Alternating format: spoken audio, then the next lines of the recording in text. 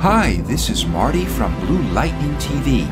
I'm going to show you how to create an awesome, mind-blowing perspective bending effect reminiscent of images seen in the 2010 movie Inception.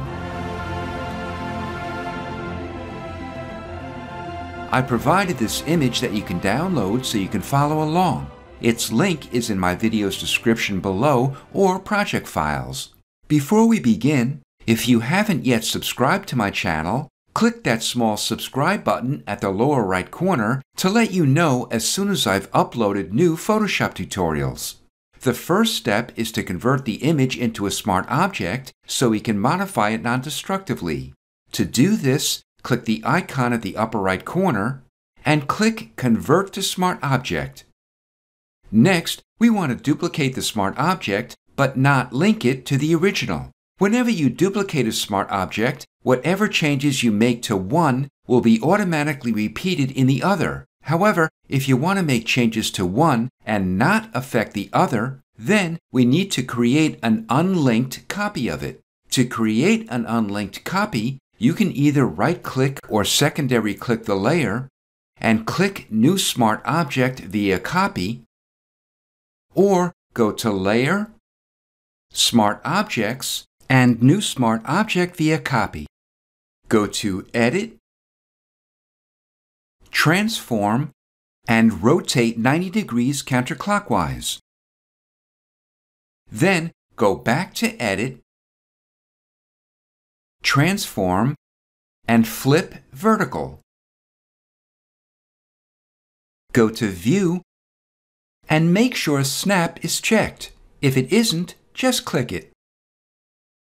To make this effect work correctly, the bottom right corner of your top image needs to be flush with the bottom right corner of your document. This image happens to be square, so it's already flush with all four corners. However, if you're using a rectangular photo, first make sure your Move tool is active. If it isn't, press V on your keyboard. Then drag it so it snaps to the lower right corner. It'll snap in place because we have Snap checked. Open your Pen tool and place your cursor outside the lower right corner. Click once. Place your cursor outside the upper left corner and click once to draw the diagonal path.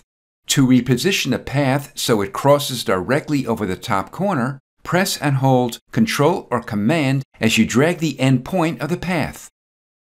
Repeat this for the lower path. Go outside the lower left corner and click once.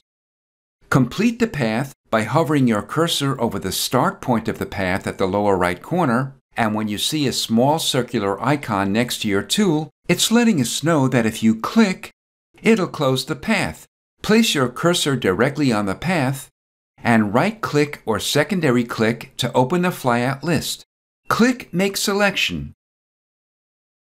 Make the radius 0.5 pixels. This softens our selection slightly, which will give it a more realistic edge. Click the Layer Mask icon to make a layer mask of the selection.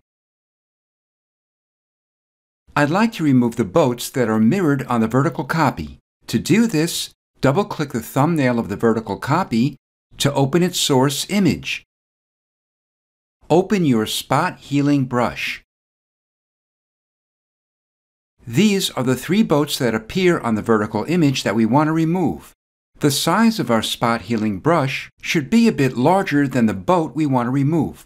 To adjust the size of the brush, make sure your caps lock key is off and press the left or right bracket key on your keyboard. Then simply brush over the boat.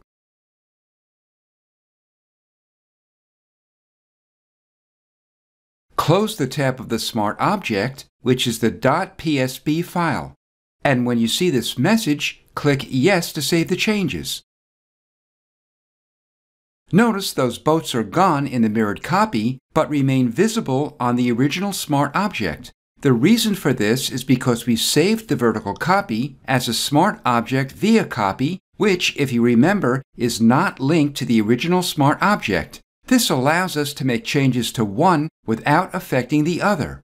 Next, we're going to add a soft dark shadow across the inside edge of the vertical image. Click the New Layer icon to make a new layer and change its blend mode to Soft Light and its opacity to 50%. Control-click or Command-click the layer mask to make a selection of it. Open your brush tool and pick a soft round brush. Make its size 1400 pixels, its hardness 0%, and its opacity and flow 100%. Place the brush just outside the selection approximately here, and carefully brush down the edge of the selection at a slight angle. The angle of your stroke should be about like this. Then deselect it by pressing Ctrl or Command D.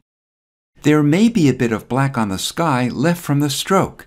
To remove it, go to the layer mask and press and hold Alt or Option as you drag a copy of it next to the shadow. Then make the layer mask active. Place your brush at the corner and carefully brush over it to mask out any of the black that remained on the sky. It's finished at this point. However, if you'd like to crop it, I'll show you how. Shift-click the bottom layer to highlight all the layers and convert them into one smart object. Open your crop tool. I'll crop it to 1920 pixels by 1080 pixels with a resolution of 150 pixels per inch, but feel free to crop it any way you like. Press Enter or Return and drag your image. I want to trim off a bit on the left and on the bottom, so I'll drag the lower left in.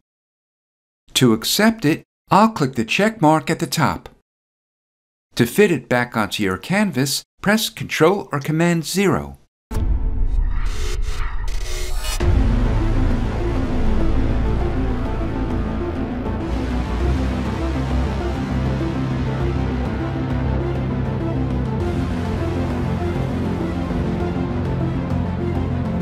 This is Marty from Blue Lightning TV. Thanks for watching.